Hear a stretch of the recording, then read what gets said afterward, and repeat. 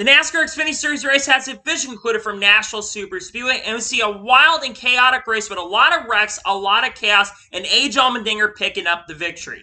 What's going on, guys? It's Daniel, and welcome back to your video. I just got done watching the NASCAR Xfinity Series race from Nashville Super Speedway, the Tennessee Lottery 250. We have quite a bit to talk about from this race. Let's go ahead and talk about it. So, before the green flag drop in today's race, Zane Smith and Connor Mosack would have to go to the rear for unapproved adjustments, and Joey Gibbs would have to go rear for a driver change. So at the start of the race, it had Cole Custer lead the field from the inside with Chandler Smith on the outside, and Cole Custer got a pretty good lead. But going to turn number one, we saw the first wreck in turn number one where Kyle Siegel was sent 3 wide in the corner. Kyle Siegel gets loose and collects Jeb Burton, Ryan C., Justin Allgaier, and Stephen Parsons. Apparently, Kyle Siegel was not happy with Jeb Burton after the incident. It just looked like Kyle Siegel got loose. Allmendinger tried to make a move to the inside. Was a little aggressive early in the race. Unfortunately, because of that, he got damaged and spun out, and this unfortunately took Stephen Parsons out of the race as well.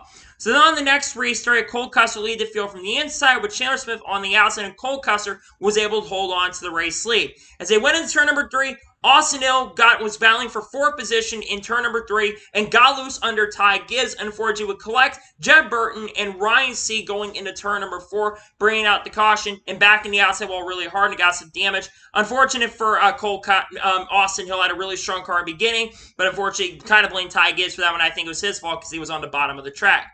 So then we go back racing on lap 15 with Cole Custer leading the field from the inside with Sammy Smith on the outside, and Cole Custer was able to hold on to the lead with Ty Gibbs getting out to second.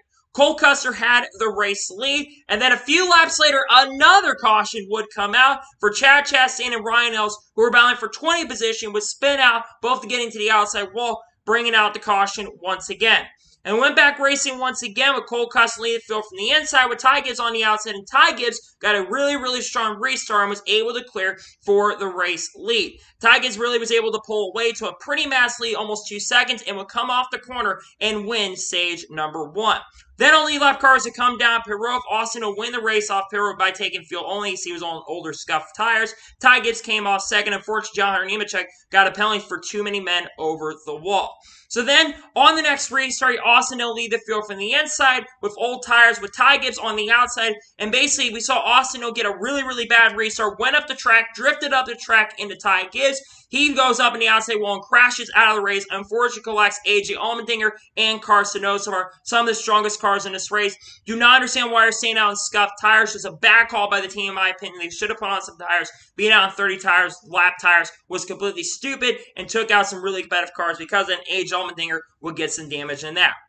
So then on the next restart, Cole Custer lead the field from the outside with Sam Mayer on the inside, and Chandler Smith got a really strong restart, but Cole Custer was able to hold on for the race lead. Meanwhile, on the restart, Riley Herbst and Sammy Smith had some contact coming down the front stretch, but luckily they were able to save it. For the next lap, another caution would come out for Connor Mosack, who seemed to have a flat tire and spun the outside wall really hard back on the backstretch, bringing the caution out.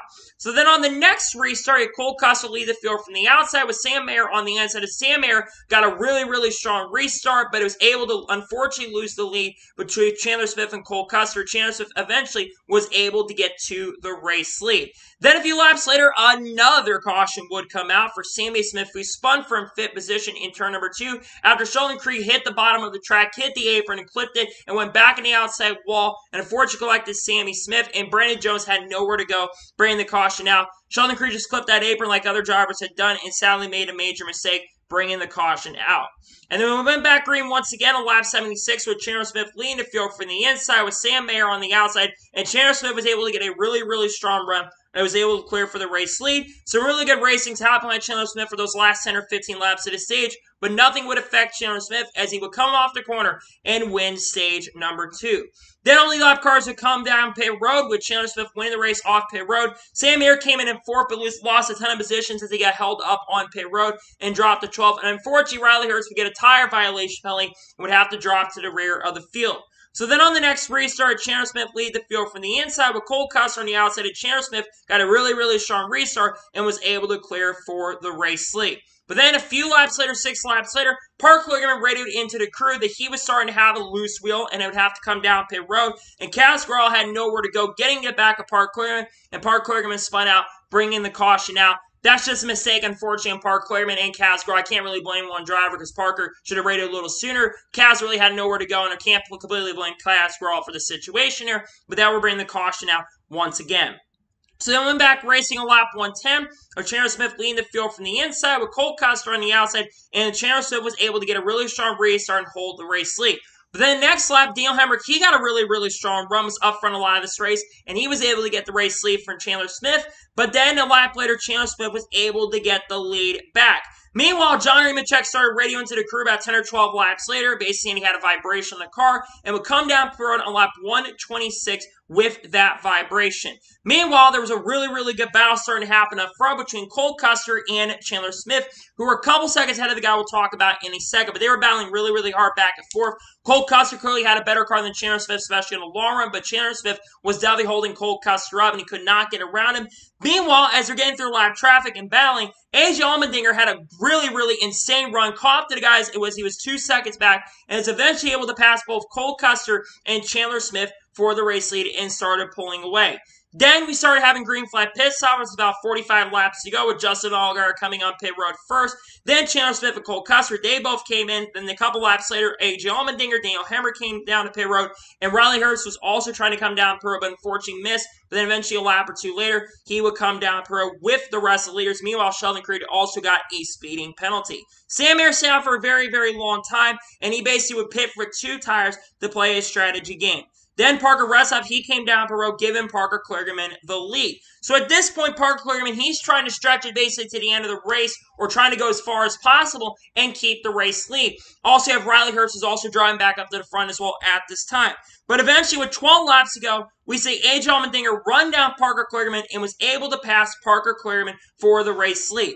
And it looks like that you're going to see AJ Allmendinger pull out a massive lead and win. But then we can't get away without another caution, as with 8 laps to go, Chad Chastain, actually 6 to go, Chad Chastain would spin off at turn number 4, got loose, got sideways, and spun through the grass, bringing the caution out. Thank you, Chastain. So at this point, we see a lot of strategy for guys like Cole Custer, Parker Kligerman, Sam Mayer, John Nemechek, Justin Allgaier, Zane Smith will come down pit road, while the rest leaders, including AJ Allmendinger, Chandler Smith, Austin Hill, Riley Herbst, and Josh Berry, would all stay out. So then on the first overtime restart, AJ Allmendinger lead the field from the inside with Chandler Smith on the outside, and we saw AJ get a really strong restart. Meanwhile, Riley Herbst, he got a really strong restart in 4th position and moved to the outside, but Chandler Smith had a terrible restart and dropped pretty far back, and there was a 3 or 4 cars that kind of went into the corner too much together, and Chandler Smith had contact with Josh Berry going to turn number 2, bringing the caution out. Just old tires could not get up to speed and struggled on the restart. Just nothing they could do in that situation. It is just a shame that ended up happening. For Chandler, he had a really good day going. It's such a shame what would happen. So then, on the second and overtime restart, and the final restart of the day, you had AJ Allmendinger lead the field from the inside, with Riley Herbst on the outside, and AJ Allmendinger got a really strong restart, was able to clear Riley Herbst for the race lead. As they're coming down to the white flag, AJ had a couple tenths of a second lead. Riley Herbst is trying to close back in up to AJ, but it would not be enough. And coming off the final corner, AJ Allmendinger picks up his 2nd win of the 2023 Xfinity Series season and his 17th career Cup Xfinity Series victory. Meanwhile, right behind him, there's a big wreck that was happening. Justin Allgaier, Brett Moffitt, Blaine Perkins, Parker Kligerman, and Anthony Alfredo would all crash coming to the checker flag, meaning more cars got involved in wrecks. We hope everyone's okay in that wreck. Now let's talk about the guy who won the race, AJ Allmendinger. Well-deserved win, in my opinion. I know a lot of people are going to say he kind of cheated his way. I know people don't like Leach being in the field, especially if AJ being a full-time Cup driver now. A lot of people are going to be frustrated that he was in the field, and a lot of people are going to look at that damage that he had and think he cheated. I don't think AJ cheated. He got damaged from a wreck that really wasn't his fault, and sometimes you're going to have times where you're going to have somehow some unfortunate gifts end up happening. It happened, I think, to Chase Elliott. I think it was in 2020 or 2021, where I think he got some damage, and he basically got benefited from that. So I can't really say that AJ cheated. I know people are going to say he did, but AJ's car really came into play, especially late in this race. Didn't have the strongest car early because it was never really a dominant car in this race. But once AJ got the lead, he pulled out to a pretty massive lead. Huge congratulations to AJ Allmendinger. Also had that Bailey Zimmerman sponsorship. Really good album, by the way. But nonetheless, congratulations to AJ Allmendinger on picking up the victory. So now let's go ahead and take a look at the race results, and I'll give you my score for today's race. So A.J. Allmendinger picks up the victory. Riley Herbst finishes second. What could have been for Riley Herbst? Riley Herbst had a really, really strong car. That tire violation kind of cost him a shot at this win. And they say that missing pit road cost him a shot. But a great day nonetheless for Riley Herbst with the new crew chief, Davin Receiver, who had been Eric Almirola's engineer. He's now the new crew chief, and it's really benefited Riley Herbst in a big way.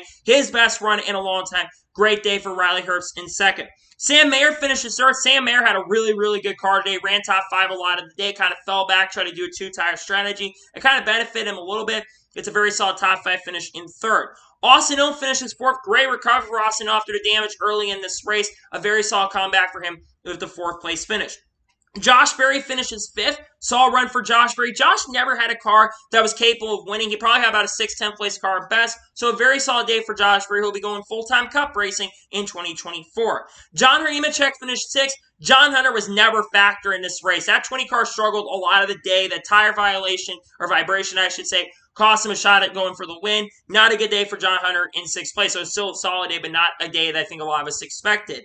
Zane Smith finishes 7th. Great day for Zane Smith. Obviously, RSS Racing 28 car basically had SHR equipment, but Zane had a very good day. Ran top 10 and top 5 a lot of the day. Qualified very well. Had to start at the rear of the field at the beginning. And had a very, very strong day for Zane Smith. Obviously, a lot of talk about his future past this year. A great day for Zane. Finished second yesterday in the truck race and comes home with another solid top 10 in the Xfinity Series. And his first Xfinity Series started 2023. A great day for Zane Smith.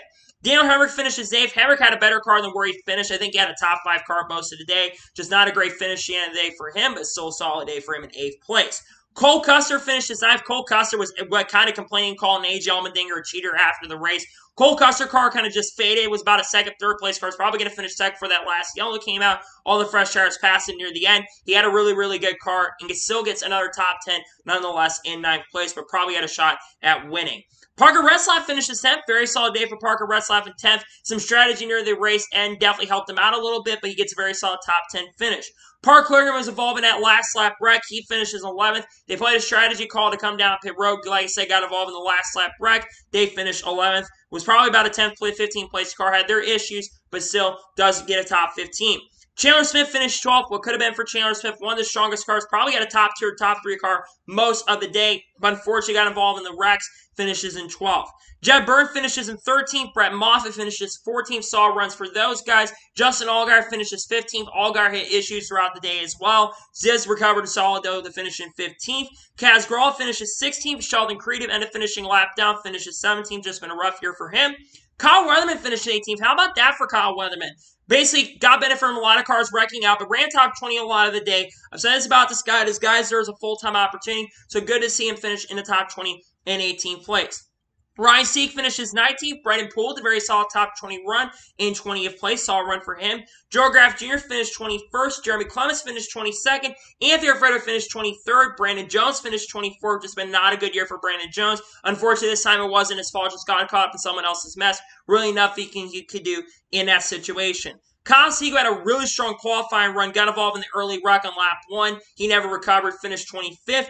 Blaine Perkins finished 26th. Jeffrey Earhart finished 27th. Ryan Ellis finished 28th. Chad Chastain finished 29th. David Starr finishes 30th. Joey Gase finishes 31st. Mason Massey finished 32nd. Had some sort of electrical issues. It sounds like Josh Williams had fuel pump and no fuel pressure in the car. Basically went to the garage end of his day. He finishes 33rd. Sammy Smith, after getting involved in the wrecks, he finishes 34th. Connor Mosak, after the wrecking himself, finishes 35th. Carson Osprey, after a really promising start to today, had a top 5 car. Probably had a car that could have been up front contending for the win today. He finishes 36th. And Ty Gibbs also finished 37th. Ty Gibbs had probably the strongest car early in this race. But like I said, the Austin Hill mistake cost him a shot at the win. He finished 37th. And Steven Parsons finishes last in 38th place. So now let's talk about the overall race as a whole. And I'll give you my score for today's race. This race was one of the more chaotic races I have seen this year. It's up there with Atlanta. The benefit for this one is this is not the worst race of the year so far. There was actually good racing throughout. I thought it was very enjoyable once we didn't have a bunch of wrecks happening because the first half of this race, I'll be honest, was kind of unwatchable. Sure, there was good racing, but there was also a lot of wrecks and people just making mistakes. When you have a slick track like this, you have to race the track. You cannot race each other, especially going on the lap 1. There were guys racing each other on these restarts and not using their heads and not using their brains. It felt like a truck race at times. But once everything got settled down and all the wrecks happened, we saw some really good racing, especially in stage number 3. So for me, my score of the Xfinity race was probably going to be in the 9 to 10 if it had been played out like it did in stage 3. Actually, probably been 8 or 9. But because of how the race kind of played out throughout, I got to give this race, sadly, overall, a 7 out of 10. Like I said, the score would have been a little bit higher for me if not for the beginning of the race, but overall, I thought it was a decent race overall. It got salvaged by the end, and we saw a pretty decent race overall at Nashville Superspeedway. So, that is going to today's NASCAR Xfinity Series race review from Nashville Superspeedway. I want to thank you guys for watching. Please like, subscribe to the channel. Notifications are so if I win a video, does go live on my channel. Follow me on Twitter, Facebook, and Instagram, and support me on Patreon as well. Link description below with that, and comment below your thoughts on today's race. What are your thoughts on today's race? Let me know below. Let me know your score comments below, and congratulate AJ Allmendinger on picking up the victory. Let me know your thoughts in the comments below. There's going to be 2 videos up on the channel tomorrow. The first one's going to be a video revolving around Junior Motorsports in the 8 car for next year. Then later in the evening, we'll have the Cup Series race review from Nashville Superspeedway, pending the weather, of course. And then on Monday, we're going to be starting to talk about Chicago Street Course races, race picks coming out for that. And then we also have a NASCAR news video dropping on the channel as well. And we got a lot of Chicago Street Course previews coming out this week as well. We're getting close to 2,000 subscribers on the channel. We're under 200 subscribers away. So if you enjoyed today's video and you're new, make sure to subscribe. So anyways, like I said, I want to thank you guys for watching today's episode, and I'll see you guys next time for more great, awesome NASCAR content and other motorsports content on the channel like this. Take care, everybody.